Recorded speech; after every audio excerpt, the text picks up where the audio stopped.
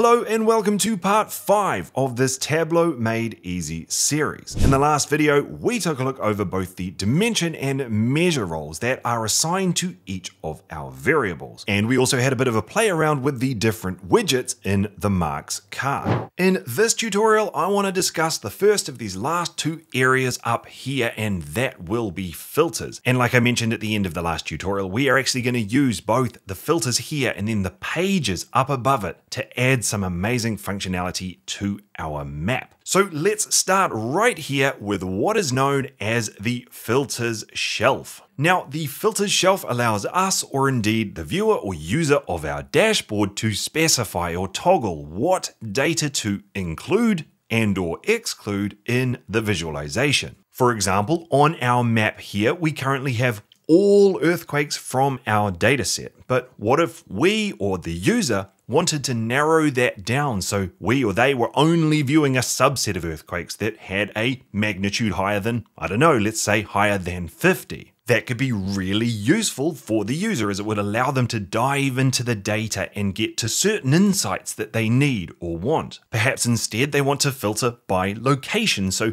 they want to only show earthquakes that took place in Alaska, for example. The filters shelf is where we can add all of this amazing functionality. So let's do exactly that now. And as you've come to expect, Tableau makes this all quite intuitive and allows a lot of customization as we go. So to get started with this, let's go over to the left-hand side with our variables, and we are going to drag our magnitude variable up onto our filters shelf, and we're going to drop it there. Now, when we do this, because this magnitude variable is a measure, we get this pop-up that allows us to specify exactly how we'd like this all to work. And we have a whole lot of options available to us if we need to do something fancy. In the vast majority of cases, however, you're just going to want to stick with the default setting of all values, which you can see in bold there, and which means that it will just use the magnitude values as they are, rather than aggregating them up in any way. So let's just hit next. And then in this next pop-up, we can set how we want our filter to operate. So the default, as you can see, is range of values. And this essentially means that we or the user will have a two-ended slider to toggle, and this will specify which earthquakes should be shown or included in the visualization. We also have the option to have one-ended sliders using at least or at most, but for now we're just going to stick with range of values. The other option we have is down here, where we can specify if we want everything to be included to start with. And in most cases, this is what you'll probably want to do, but we do have the option to essentially preset our filter to start with. So say only earthquakes with magnitudes between 25 and 75, for example. Again, let's just leave this all as it is with all data points being present. So let's go ahead and click apply and then OK. Next, let's head up to the filters shelf here and click on the drop down on the magnitude variable, and then let's click show filter. And when we do, we see that filter appear over on the right of screen. So let's have a bit of a play around with it. We can drag the bottom end of this slider up to, say, 50. Let's do this here, and then if we let that go, now our chart is only showing the earthquakes with a magnitude above 50. And you can see that Tableau automatically centers our map on screen to give the best coverage of this new subset of earthquakes. Let's bring that back down to the bottom. And instead, let's now filter for earthquakes with a magnitude less than 50. And what is interesting is that it has done just that. We are indeed seeing only the smaller magnitude earthquakes, but it's done something that I probably wouldn't want it to do. It has adjusted the color spectrum and the size spectrum for our data points to now be based on the minimum and maximum values of the filtered subset. Now, I'm sure there are times where this is exactly what you want, but I want to show you how you can lock the values so the filter will be applied, but our data point colors and sizes will stay locked to what they were originally. So let's reset our filter by just dragging the upper slider all the way back to the top. And then to lock the colors, let's go down to our color legend here, which is just below our filter, and click the drop down arrow. Then let's click Edit Colors. In there, let's click the Advanced button, and then let's click into the Start, the End, and the Center checkboxes there, and then let's hit Apply and OK. Let's do the same for our data point size. So again, let's go over to the size legend here and click the drop down. And this time let's click Edit Sizes.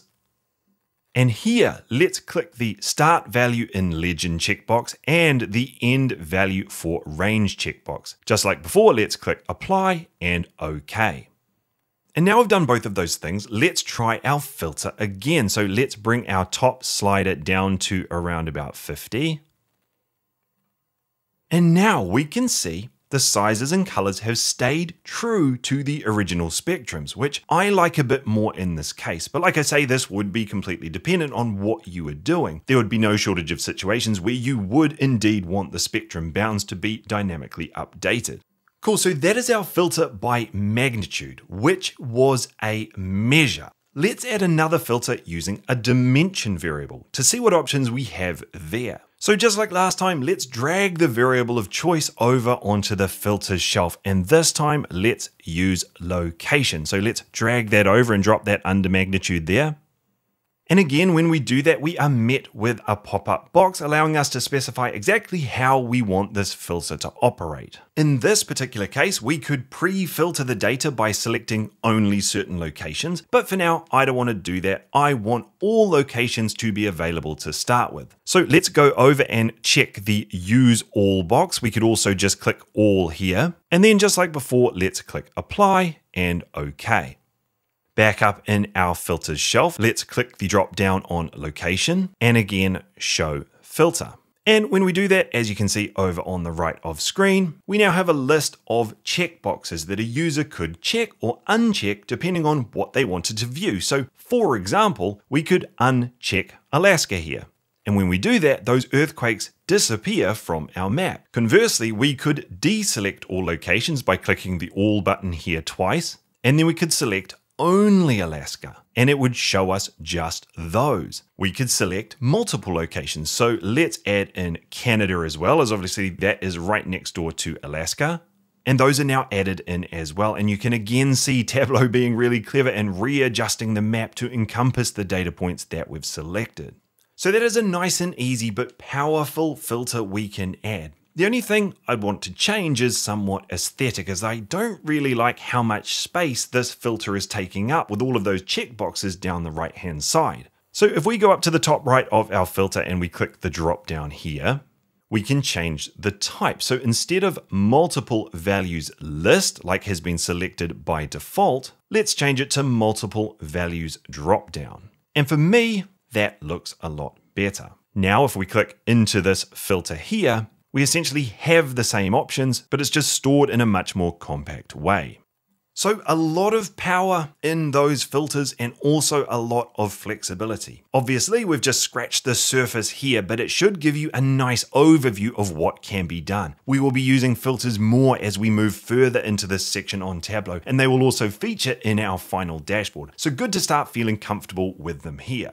Anyway, let's just reset the filters so we return to our full map. In other words, all of our data is present. So let's move magnitude right back up as well. And then let's leave it there for now. Let's remember to save our workbook. So let's go up to File and Save to Tableau Public. We're just going to overwrite the current version of our DSI Earthquake Dashboard Workbook, or whatever you have called yours. So I'm going to click Save and overwrite Yes.